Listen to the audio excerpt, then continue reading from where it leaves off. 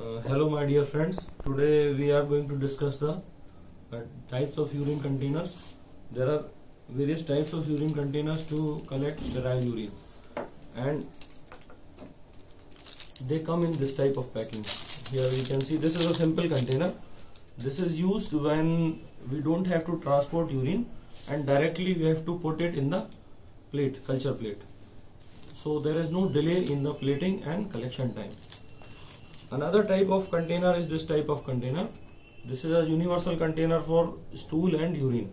Both types of samples can be collected, and this spoon can be used to lift up the thick sample if it is a stool sample. Another type of sample collection container is this type of container, and in this type of container what we do is, here there is a hole which has been covered by a sticker. So first the patient will open it through the plastic, actually this is packed in the plastic. Patient will open it and he will collect the urine sample in this. So this is the collection part. After collection we will get a urine sample like this, and still the sticker is on and it has not been removed.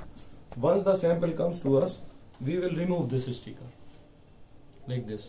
We will remove this sticker, and you can see this, there is a hole for the, or this needle is there for the vacutainer. This is the vacutainer. This vacutainer basically has sodium boric acid, which actually is a stabilizer for the urine sample. Now this we will put above this, and after putting this we will invert this. So what will happen, the urine sample will come in this container. Now this has to be discarded. This can be discarded. This is of no use, and sample can be easily transported in this sodium borate tube, and there is no risk of spillage or any other things. Thank you very much.